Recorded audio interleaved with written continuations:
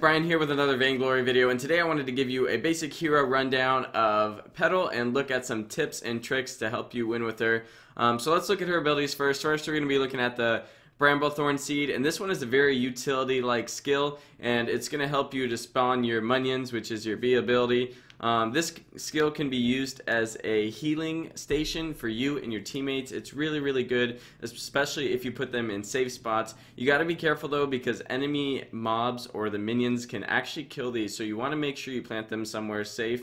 You can stack them up to 5 times, so it's going to give you a huge aura, and if you can get them in a favorable spot, it's going to help you definitely win fights. Looking at her B ability, guys, it's called Yay Pets, and these are going to spawn little Munions, they're called, and these Munions are going to be able to latch onto your enemies and attack them for whoever you are throwing auto attacks at, and basically just do tons of damage. Those Munions are also going to be able to trigger her ultimate, Spontaneous Combustion, and if you guys want to build Crystal Petal, this is going to do massive damage. I'm talking late game, probably around 1400 total. It's crazy scaling on those, but you are going to be super duper squishy, so I recommend going the safer build of a mix between weapon and tank Petal. So let's go ahead and look at some clips with her today, and we will get started.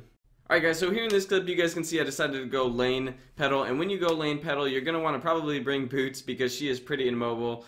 As you can see, I positioned my thorns to where they are pretty much inside the bush, so the enemy creeps cannot kill them, and me and my teammate can use them kind of as a healing station. So she offers really good sustain in lane. If you guys are going in the jungle, I definitely recommend starting Iron Garden contract and then working your way up towards the Storm Guard banner. So at 4 minutes you can get those minion mines a lot quicker.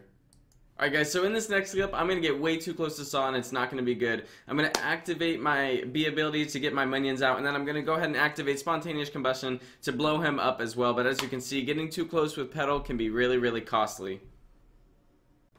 Alright guys, for this next one, you always want to make sure your Munions are chewing on your opponent before you activate your Spontaneous Combustion to make sure you can pick up that kill and maximize the damage. And it's really good to make sure you do it in clusters, guys.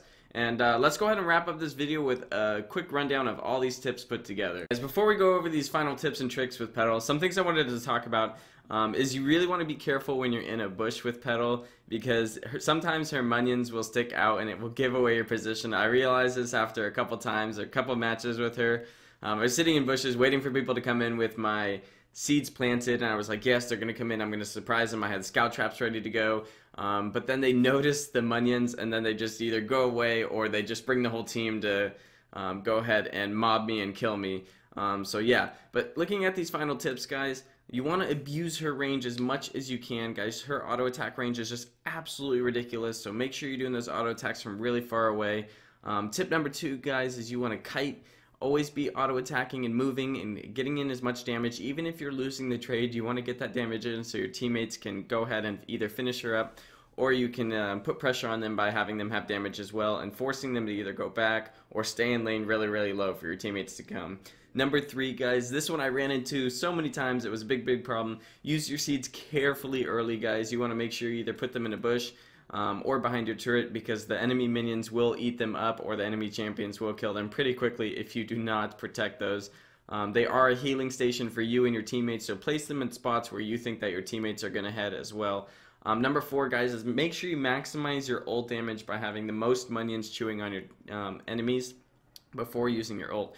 So your ult is really good in clusters too, and what I mean by that is if there's more champions together, it's going to do a lot more damage as it does splash damage, and it's going to be awesome. So guys, make sure you do all these things if you want to have a successful time with Petal. Hey guys, I really hope you enjoyed the video today of our Vainglory Petal tips and tricks. If you guys are looking for some more resources or want to check out the site to get some more lore or some more advice, I'm going to put in some links here. You guys should check out these links. I'll put them down in the description. And if you guys enjoyed, make sure you subscribe to me. I'm going to be doing weekly Vainglory videos. And thanks for stopping by, guys, and take it easy.